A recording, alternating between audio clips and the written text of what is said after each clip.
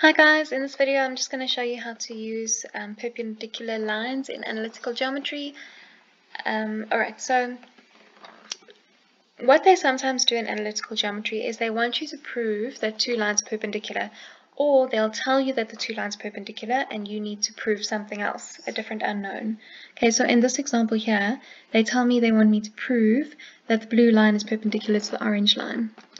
I know that the two gradients of perpendicular lines, when multiplied, give me -1.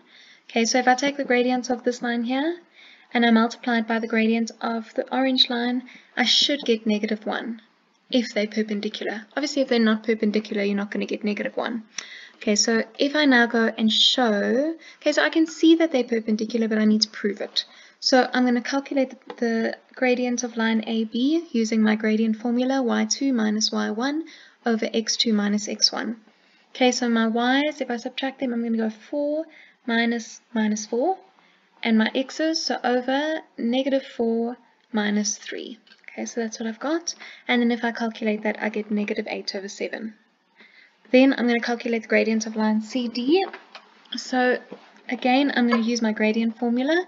So my y's, I think I started from -3. So -3 minus 4 over -4 minus 4. So if I calculate those gradients, I'm going to get -7 over -8, and that simplifies to 7 over 8.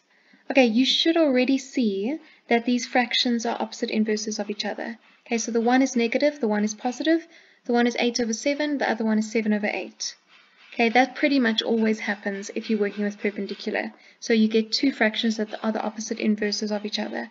So now if I want to show and prove that they are perpendicular, I would go back to that formula that I've been given. So the gradient of the one line multiplied by the gradient of the other line is -1. I would substitute in the fractions that I've been given, that I calculated. So 8 over -7 multiplied by 7 over 8 should be equal to -1, and it is equal to -1, so therefore AB, line AB, is parallel to line CD. Okay, so they could ask you to prove that they're perpendicular. Another way that they could ask it is they could ask you, or they could tell you that they're perpendicular and ask you to prove something else. So have a look at this example. Okay, so they say line segment AB is perpendicular to line segment CD. This comes from your textbook. If you're looking for it, it's D2 in your textbook of exercise 3. Okay, so line segment AB is perpendicular to line segment CD. So they already tell you that they're perpendicular, so you should already be thinking about this formula. They give you A and they give you half of B, so there's an unknown there. They give you C and they give you D, and then they ask you to calculate the value of B. Okay, so if I'm working with perpendicular, I'm working with gradients. So I can first work out gradients. So I'm going to start by working out the gradients of CD because there's no unknowns there. Okay, so if I go and work out the gradients of CD, I'm going to get 2. Then, if I were to try and calculate the gradients of AB, here's what I'm going to have. Okay, so I kind of can't work out the gradients of AB because I've got an unknown. Okay, so I have to try something else. Okay, and the thing that you can work with is this formula here. Okay, so if I bring that formula down, I can substitute the gradients of CD, which is 2. I know that the gradient of AB multiplied by 2 should give me -1, right? So because there's multiplication here, if I divide through by 2, I'm going to get the gradient of AB is equal to -1/2. Okay, so I know that the gradient of AB is equal to -1/2. I also know that the gradient of AB is equal to 3 over -5 minus B. So I can equate those because both of them are the gradient of AB. Okay, so I can say that this whole thing should eventually actually be equal to -1/2. Okay, so those two gradients should be equal to each other. They should both be -1/2. If I'm now trying to calculate the unknown B, the easiest thing, look, you could try and find an LCD, okay, but the easiest thing to do is because I'm dividing through by -5 minus B, I'm going to multiply by -5 minus B, and because I'm dividing through by 2 here, I'm going to multiply by 2 on the left-hand side. So you basically just cross-multiply.